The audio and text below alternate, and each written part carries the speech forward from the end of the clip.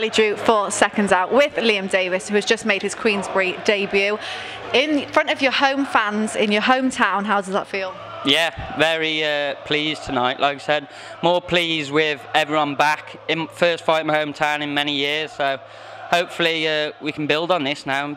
Next time I can be the main event instead of one of these undercards.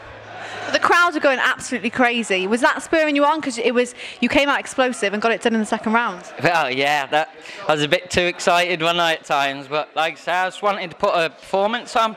Things are over a year ago now, the crowd were last year, so I wanted to make it special, and I'm happy tonight. I'm happy that I got the stoppage, what I came to do. And you've fought him before, but do you think that you're a sort of different fighter now this time around? You got him down, I think, twice in the first round and then stopped him in the second. Yeah, so like I said, I fought him early on and I won on points, but I knew when I had 3 or 4 change opponents this one, I wasn't really happy with the opponent, but it's nothing I can do. I'm happy to be on the show, and I just knew, like my dad said to me, you shouldn't go past 2 with you, you shouldn't let him go past 2, so the pressure was off my dad today.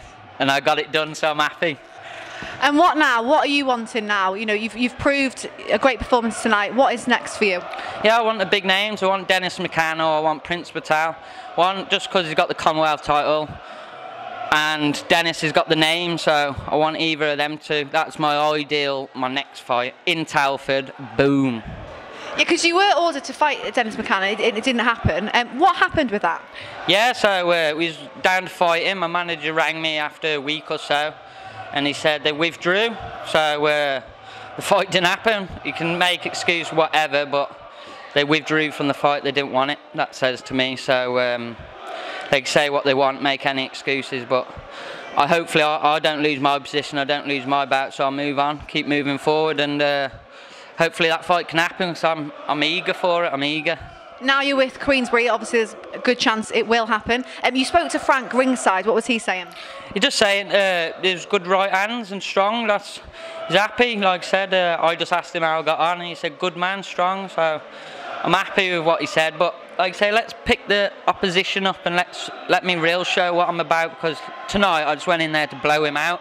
I'm a boxer, I can show my skill in time, so let's get the opponents and let's get it on. And you wanting to be out ASAP? You ready to go? Yeah, I want to be out. I can go next. I'm fresh now, and I keep training, and hopefully the phone goes soon for a big fight, another title fight, or like I say, a big name. That's what I want, something big to build my profile up. That's what I'm in it for. All or nothing. That's my motto. How are you celebrating tonight? You've got all your fans here. How are you going to celebrate? Yeah, I'm going to go have a shower quick. I'm going to get out there with them and have a few beers with them. Why not? Well, enjoy and well done. Great Thank you. performance.